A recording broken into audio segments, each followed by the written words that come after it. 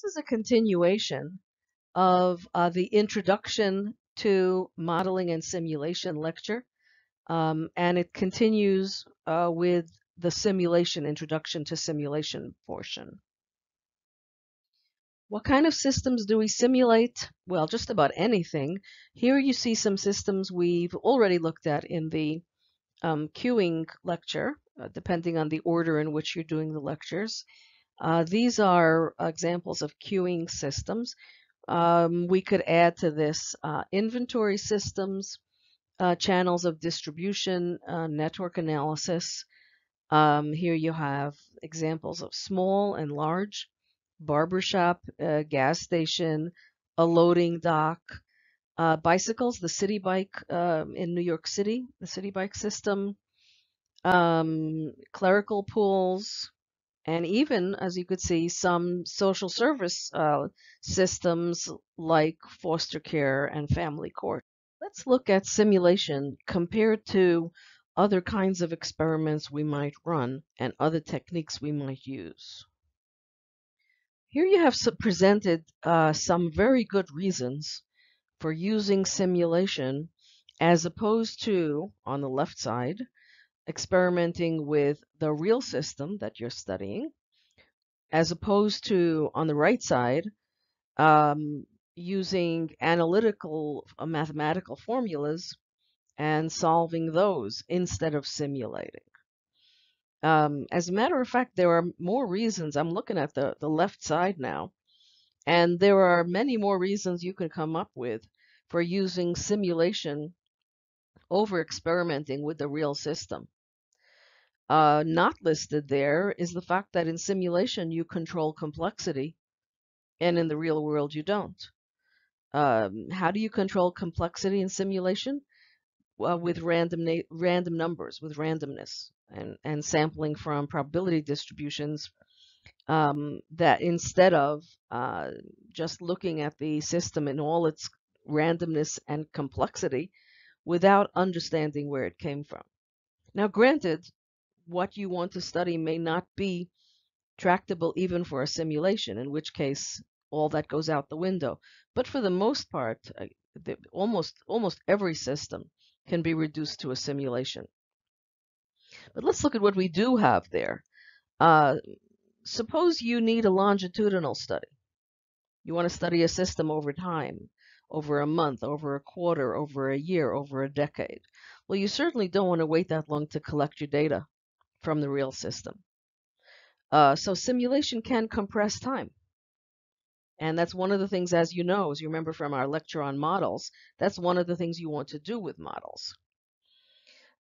Sometimes we can't even experiment with the real system if we wanted to. It's impossible. If I'm planning a hospital emergency room for a new hospital building that doesn't exist yet, well, clearly I can't experiment with the system.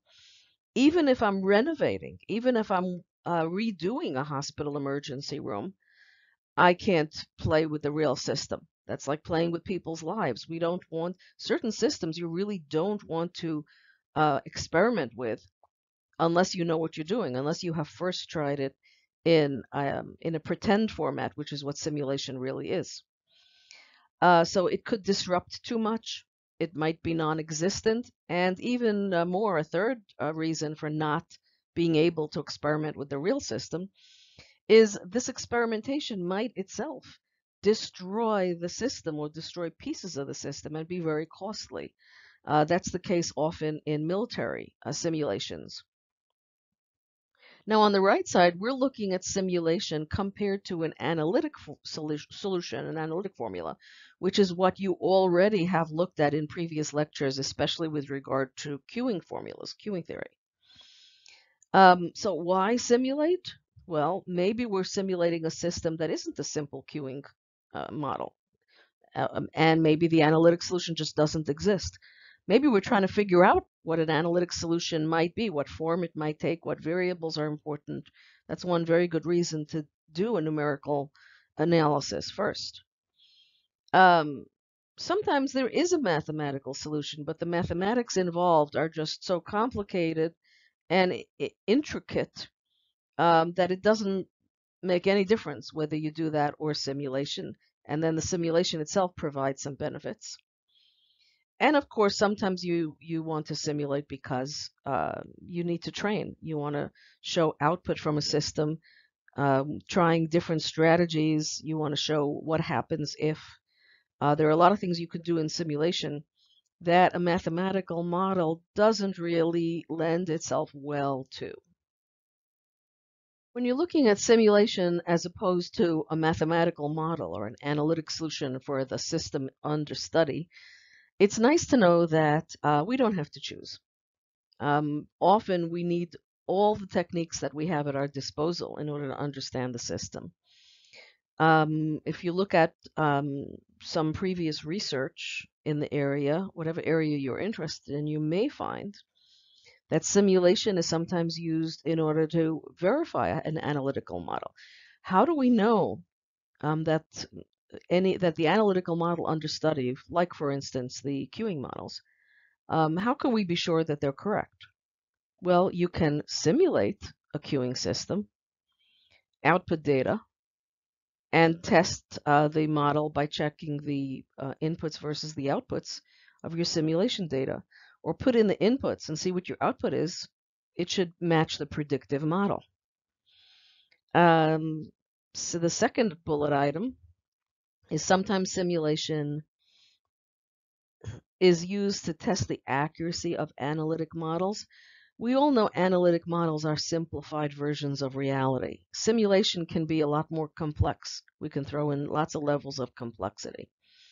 So if you first develop a simulation that matches your analytic model and validate it, at least you know it's similar to the world so far.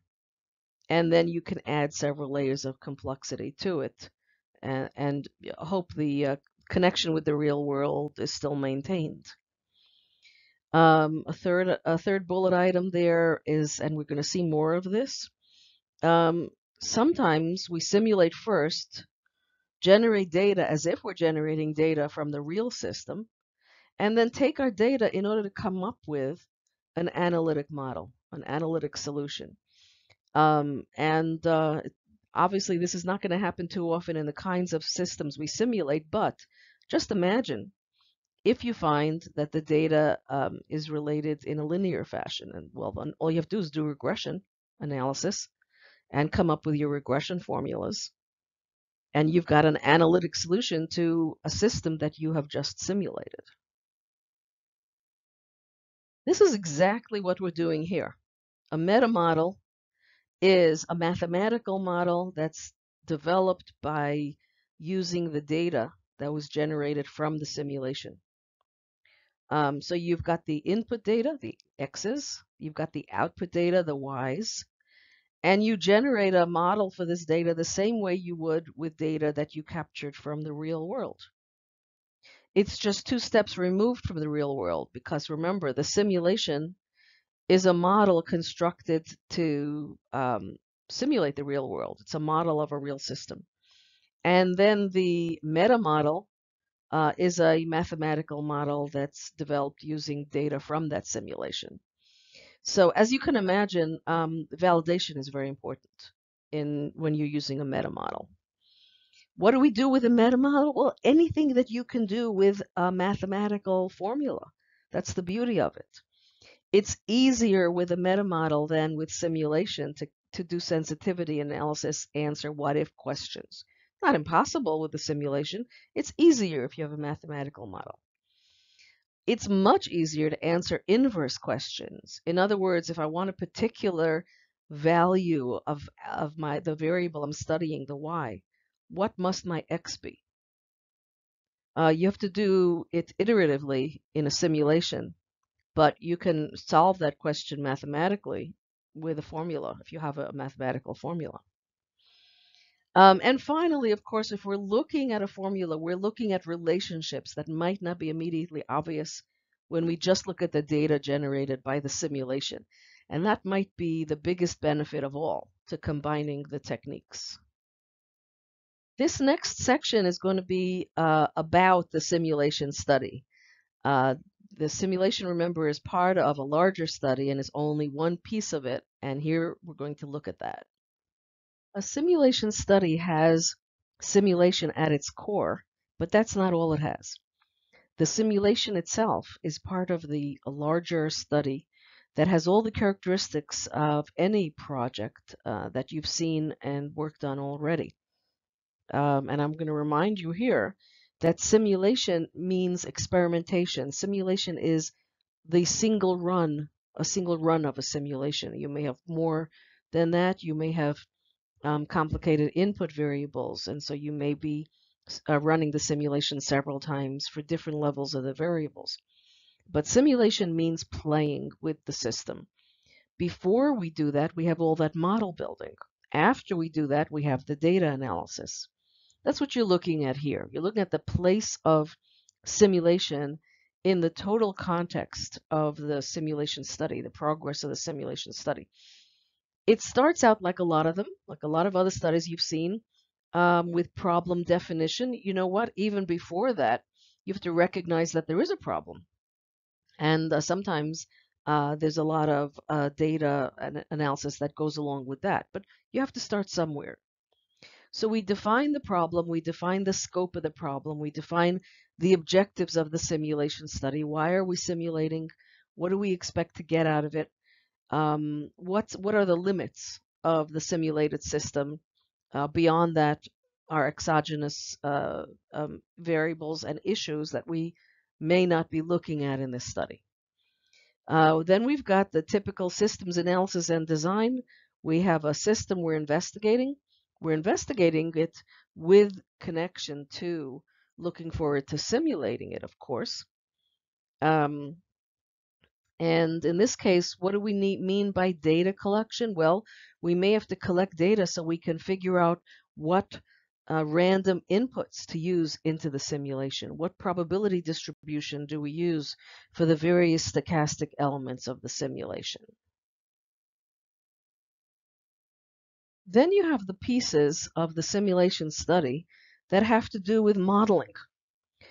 First, you want to have the model design. We've been calling that the conceptual model. And often it takes the form of a flowchart or flow through a system with pretty pictures like you've been using and like you will use more when you work with clouds or Cloudus. Basically, even this conceptual model, you want to test for validity with whatever way you can. The best way is probably to just show it to someone who works in the area, has expertise in the discipline in the area of the simulation for the model that you're studying, and say, does this conceptual model look like what the system should look like?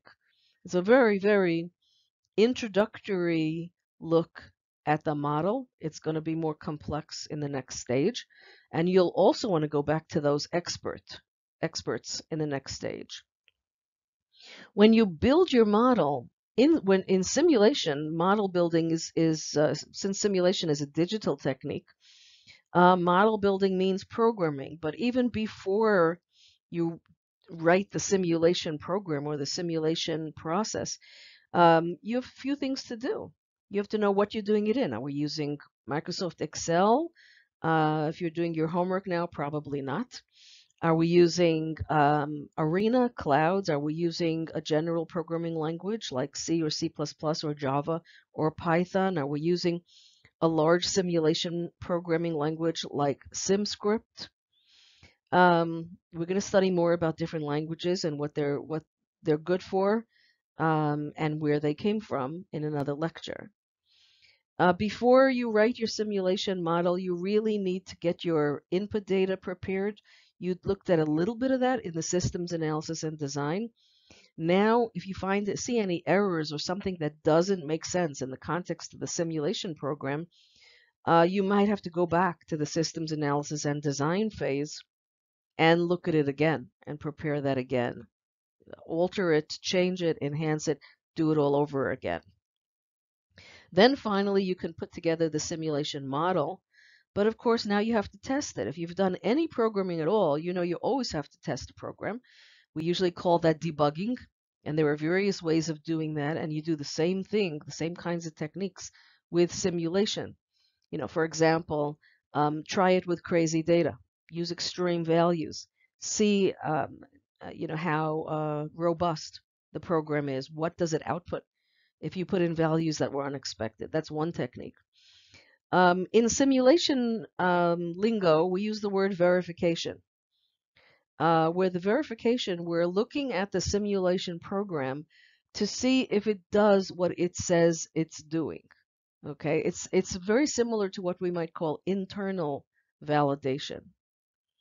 Then you've got validation, which is more like in statistical experiments, we might call that generalization. We also do call it validation, where you're looking to see if your model is generalizable to the real world system.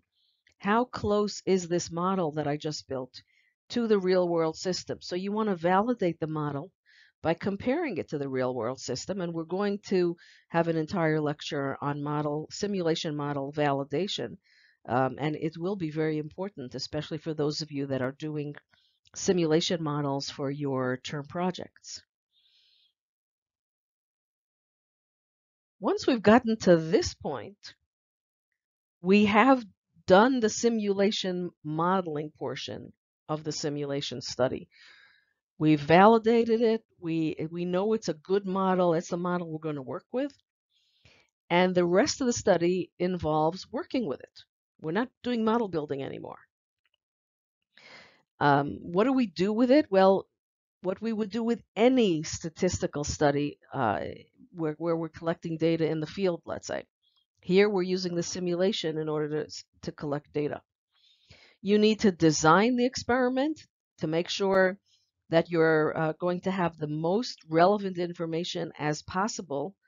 Of course, there are going to be feasibility constraints always, less so than in a field experiment that the variable cost, the feasibility constraint cost, you don't really worry about nowadays with simulation because time and space is actually relatively cheap when it comes to computers. But there are presumably other constraints, and you're going to look at the size of the experiment and design the various factors. What you're going to do is look at the goal of the study in order to design your experiment. Once you've done that and you do your simulation runs, then you've got all the data that you asked for, and you want to analyze it in order to extract as much information from the experiment as possible. The part of the project that's called simulation, the simulation runs, is bookended between experimental design and statistical analysis.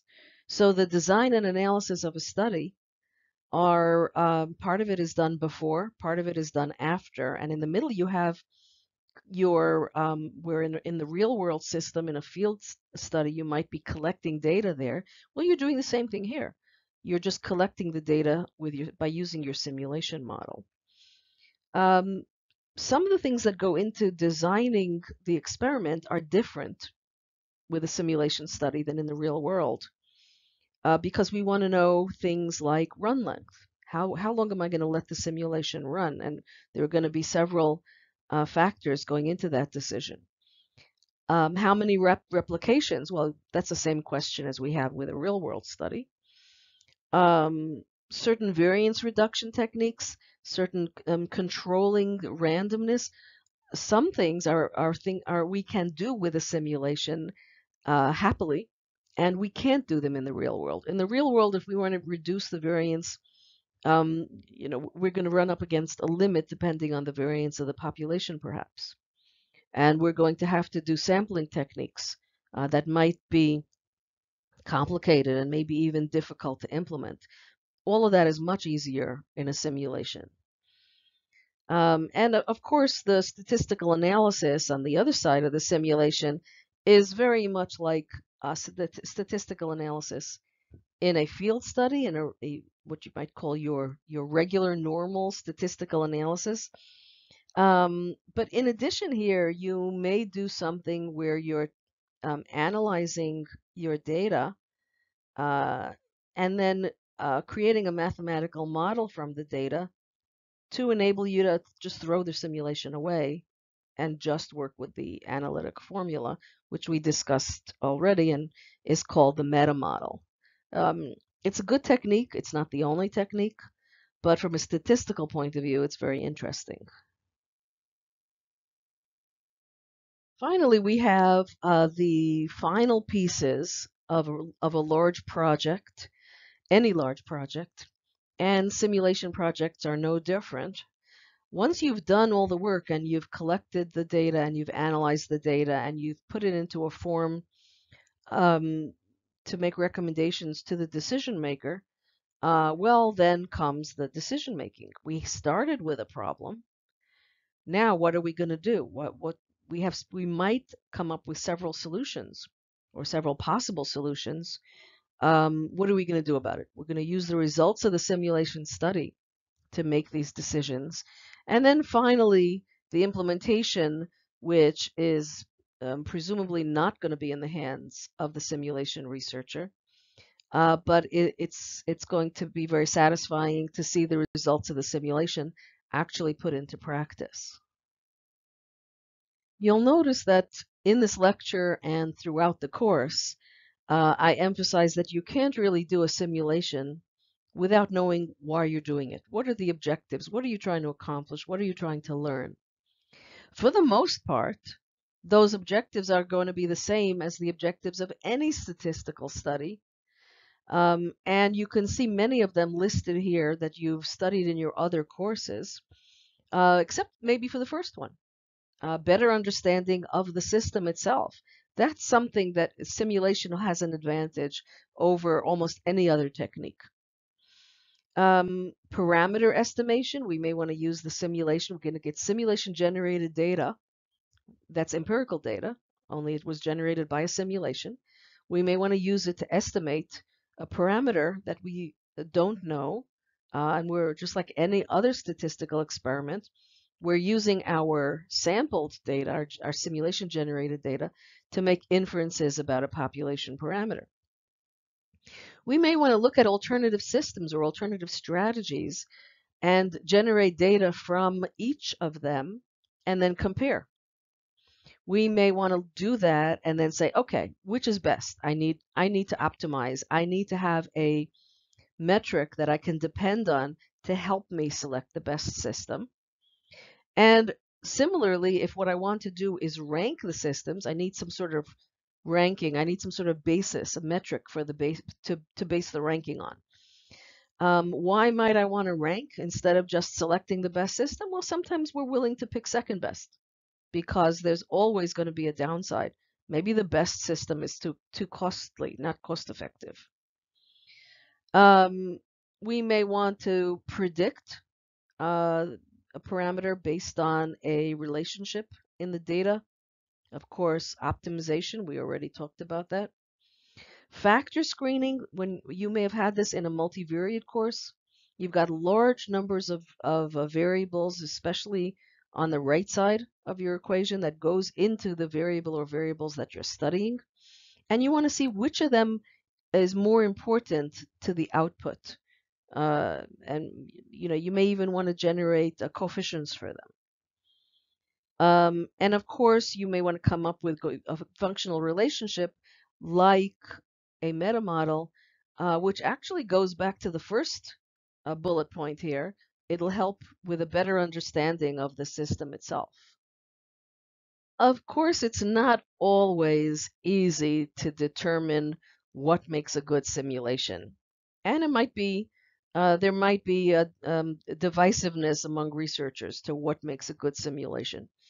However, there are some things that we can use as guidelines, and that's what you see here.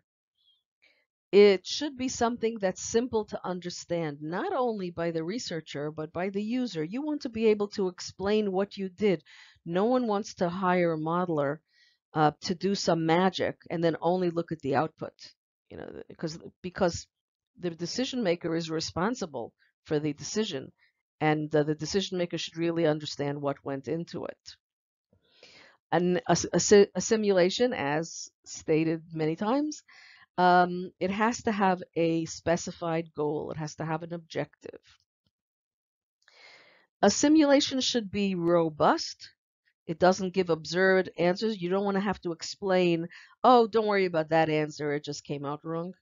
And that's one thing we do with verification, validation, and sensitivity analysis. It should be easy to control and manipulate if that's what you wish. So if I run the simulation and then I say, oh, wait, I want to include another variable, it shouldn't be that difficult to do. And a lot of that is really related to good programming techniques in general, no matter what language you're using or what software tool you're using. Adaptive, easy to modify, easy to update, all related to that. And then also a good simulation should really be evolutionary. You start out with a very simple model, validate it, and then add complexity to it. Look at it again, do whatever levels of validation you can do, or at least just look and see if it makes sense. And then, add some more complexity. And so the fact that it's evolutionary, it's not just a good in itself. It helps you to explain the model, it helps to understand the model, and it also helps you to validate the model. Thank you for joining me in this lecture and for sticking all the way to the end. To summarize, we have looked here in this very brief lecture, we have looked at when to use simulation, simulation versus the real system, simulation versus analytical solutions, where the simulation itself fits in the context of the greater simulation study, which is a statistical experiment. What are the steps in the progress of the simulation study? What kind of objectives might we see in a typical simulation study? And finally, what do we consider a good simulation? What do we look for in order to decide if this simulation can be called a good simulation or not? Again, thank you very much for your time.